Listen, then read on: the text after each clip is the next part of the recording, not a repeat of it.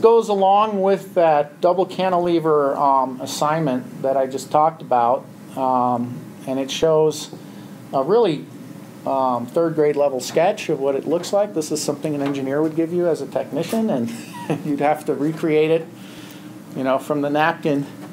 But the whole purpose of this is to show you the concepts behind this whole endeavor. So if you look here, these salmon-colored structures, what do you think those are? You guys know what these structures are from the previous? Zero. Poly zero, exactly. So what's the purpose of poly zero? Is that the ground in the positive? It's the ground, right? So this would be a ground, and this would be a ground, like we discussed before. And these could be actuator plates. So you could put two different voltages here and get that double cantilever, you know, to do something funky, right? Have like a stressed pattern in it.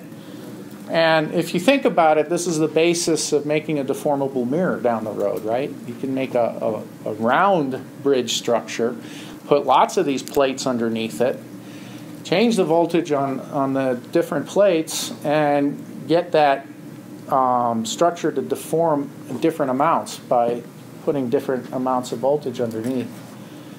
Okay? So that's what the salmon-colored ones are. And the red one, right here, this guy, that's your poly 1 structure. Okay, that's what you drew last week when you did your cantilever. This is your anchor. Okay, so that's your anchor 1. Okay, so poly 1, anchor 1, poly 0. Now poly 0 doesn't move, it's stuck to the nitride. Okay, but poly 1 and 2 can move. And then these are little holes in my poly 1, my etch release holes. And that layer I think is called hole 1. So that's pretty easy to remember.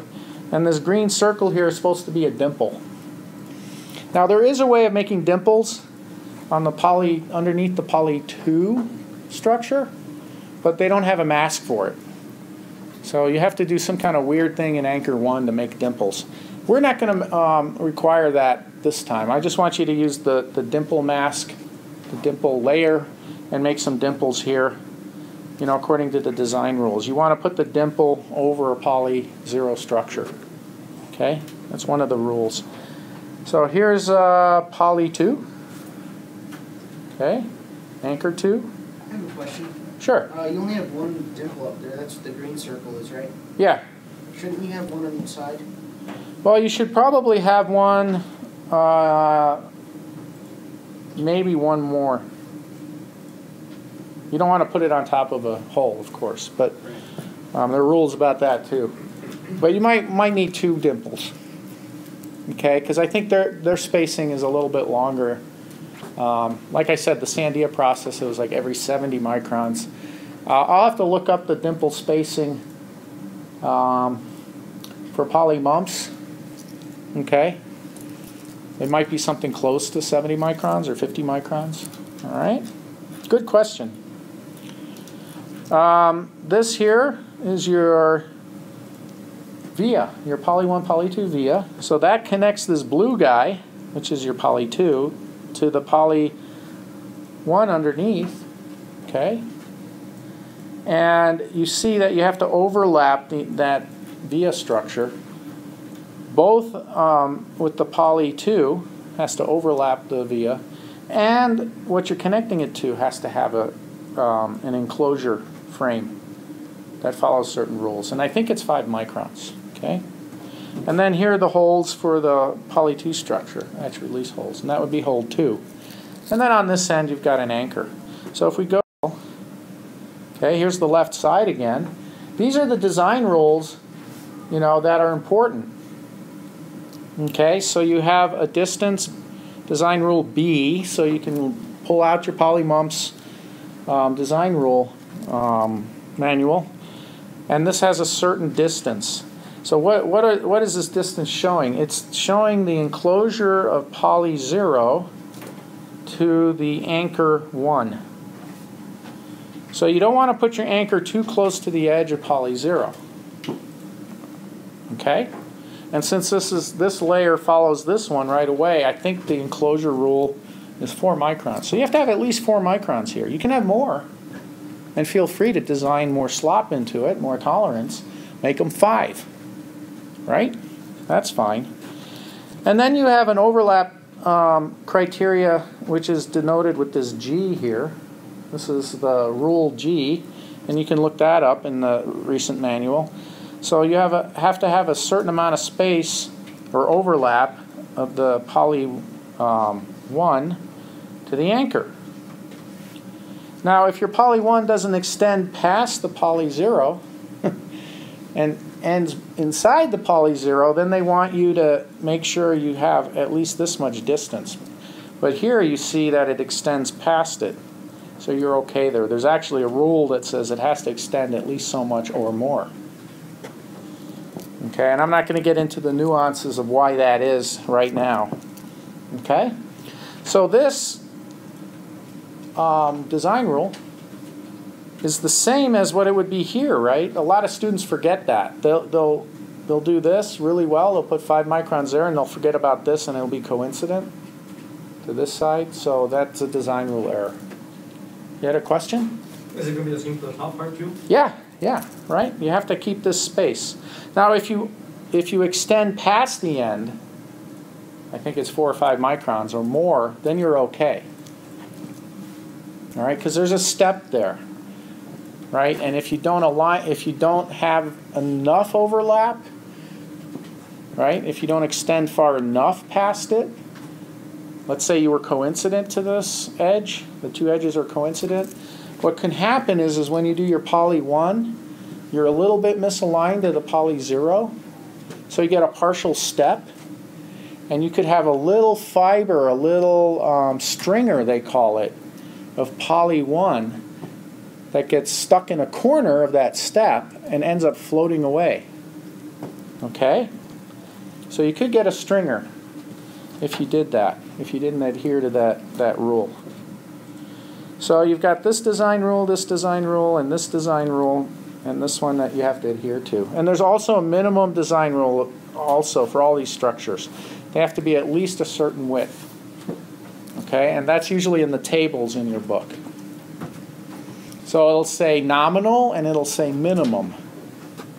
Okay, try to stick with nominal. Nominal might be 4 microns, minimum might be 2.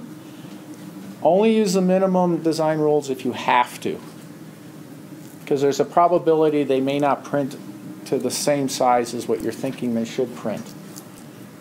Okay, so these are the overlap rules, or the what do they call them, enclosure rules that I'm pointing out here. In the middle of that double cantilever structure, okay, where you overlap the poly 2, the blue one, with the red poly 1, you've got to have enough overlap of that via, that connection you're going to make between the two. So you're going to make a hole in the oxide, in oxide 2, which is the oxide between the poly 1 and the poly 2. You're going to make a hole in there. It has to be of a certain size or bigger. Okay, and then it has to be overlapped by both poly 3 and poly 1. It has to land on the poly 1, right? So think of it, you got your oxide over the poly 1 and you want to make a hole into the poly 1. It's got to land on the hole in the oxide one. That hole's got to land on poly 1. If you're too close to the edge, it'll miss it, or part of it will miss it, and then you can also get some defects and stringers and things like that happening. Okay? So you want to maintain these distances. Okay, I think L is 5 and H might actually be 4. But like I said, when you're designing, you can go bigger on the design rules. So if you have a 4 micron or a 5 micron enclosure rule, you can make the enclosure 6 or 7 or 8 microns if you want to. Right? You can go bigger. You just can't go smaller. Then it becomes a design rule violation. Okay, and all of these violations came up because people tried stuff and it didn't work. Oops, doesn't work. Oh, my alignment tolerance isn't good enough. Okay? So this is the poly 2 to poly 1 overlap. You have the poly 2 and the poly 1 structures. Those are the two layers you're drawing in, plus the poly 1, poly 2 via, which is what I tried to write here. Poly 1, poly 2 via. Okay? So that's the hole in between them. Okay, now if you look at the right side of that assignment that we're going to do today, you've got anchor 2. Okay, so you're going to connect the poly 2 to the poly 0 using an anchor 2 cut. So the anchor 2 goes through oxide 2 and oxide 1. It's a longer etch. It drills through both of them. So that way you can make a connection from the poly 2 all the way down to poly 0. But there's some design rules again. So you have this distance here, which is the anchor 2 edge to the poly 1 edge. And that's an enclosure rule. Has to be at least a certain amount. I think it's 5 microns. But also the overlap between the poly 2 and the anchor, this distance here has got to be at least 4. Okay, and then you have to have at least this much distance here between the edge of the poly 2 to the edge of the poly 0, which I think is 5. So if you add it up, you go, well, wait a minute, 4 plus 5 is 9, right? So why do we have this this design rule here? It's because we can't have the anchor so close to the poly edge. Okay? And sometimes you'll have the poly 2 continuing on, and you won't have to worry about this rule. I mean this rule here. All right? And again, as Roman pointed out, you want to keep that enclosure design rule the same on all 3 sides of this. Okay? Not just this edge, but all of these have to be enclosed properly. Okay, so this is design rule D, this is design rule E, this is design rule J. So you know, when you go back and listen to this, you can go through and take a look at what the design rules are with this sketch and then with your assignment. Okay, so here's a little detail on dimples. I threw this in addition. It doesn't follow exactly the design you're going to do today with the double cantilever bridge. But here's your poly 1. It's over the poly 0. You have to maintain this design rule here, like we talked about in a couple slides previous. Okay, and then here's your dimple. And I looked it up, and the dimple has to be at least 3 microns, minimum design rule. Okay, so that's what I wrote here. But you can make it 4. Typically, people make it 4 by 4. Okay, or if you make a circle, you know, you can make it 4 or 5 micron diameter circle. You know, it's kind of nice to use circles sometimes, because it looks better on the 3D viewer. Okay, so you have to have a dimple, and you have to be at least so far in from the edges of the poly. Okay, and then the dimple has to be so much enclosed by the poly 1. It has to land on poly, it has to land on poly 0. This is poly 0 here, this beige one. Okay, poly 0. So the dimple has to be enclosed by poly 0 by at least a certain distance, which I think is 4 or 5 microns, or more. Okay? So dimples have to land on poly 0.